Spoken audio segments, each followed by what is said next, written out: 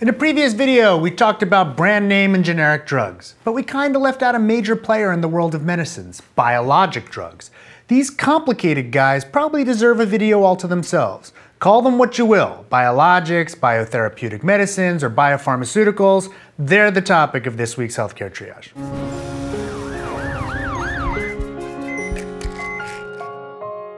Most of the medications we take on a day-to-day basis are small molecules that are synthesized in a lab.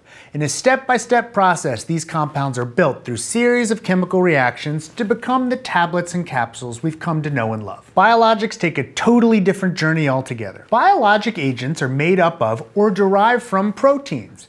Rather than being chemically synthesized, they're produced by living organisms like yeast and bacteria. One of the oldest and most well-known biologic products, insulin, is made by bacteria thanks to recombinant DNA technology. Biologics still target disease processes like their small molecule cousins, but their mechanism of action is often much more complicated.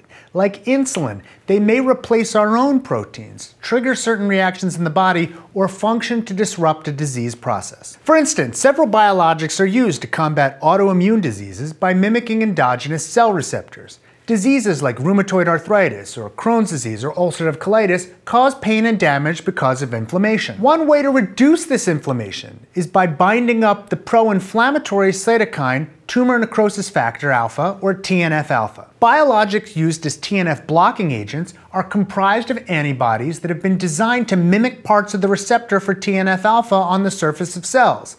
Upon injection, these biologic drugs attach to the TNF-alpha, ultimately reducing inflammation. If the TNF-alpha attaches to them, it can attach to cells. You might have guessed that these types of medications are expensive, considering their complicated manufacturing process. When speaking of small molecule drugs, one way to deal with the cost to consumers is to provide a generic product. It's a little more complicated with biologics though. A generic biologic medicine is known as a biosimilar. Due to the complicated way living organisms create proteins, biosimilars are almost never identical to the innovator biologic drug. This, however, doesn't mean that a biosimilar is inferior to the innovator. Like small molecules, they still must meet rigorous safety, purity, and potency standards before being approved for use. Regulatory bodies like the FDA also have interchangeability standards that must be met, proving that the biosimilar product will not have significant differences in safety or clinical results. So do biosimilars work just as well as their innovator or reference products? Spoiler alert, they do. A recently published double-blind randomized phase 3 non-inferiority trial compared a biosimilar of filgrastim to its reference product. Filgrastim, a granulocyte colony stimulating factor, or GCSF, works by increasing the number and cytotoxicity of neutrophils, or it makes the white blood cells fight infection. It has many indications, but it's often used to combat neutropenia caused by chemotherapy drugs. The study examined the duration of severe neutropenia in patients receiving biosimilar filgrastim as compared to the reference product in patients being treated for breast cancer. 218 patients were split into 4 groups. 2 groups received either the biosimilar or reference filgrastim for 6 cycles of chemotherapy.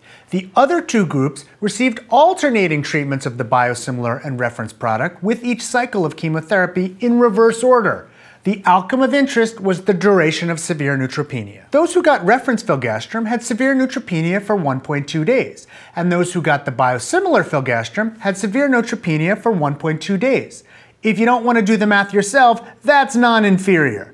There were also no significant differences in the incidence of febrile neutropenia, hospitalization due to febrile neutropenia, infections, or time to neutrophil recovery. Biosimilars have been shown to be as safe and effective as the innovator biologic products. Hooray! Cost-effective biosimilars for everyone. Yeah, not so much. First, biosimilars are still really expensive to manufacture, so a biosimilar is likely to be relatively expensive compared to a small molecule generic. My blogmate Austin Frack recently wrote about this at The Upshot. He noted that, as the law professors W. Nicholson Price and R.D. Rye put it, if an aspirin were a bicycle, a small biologic would be a Toyota Prius, and a large biologic would be an F-16 fighter jet.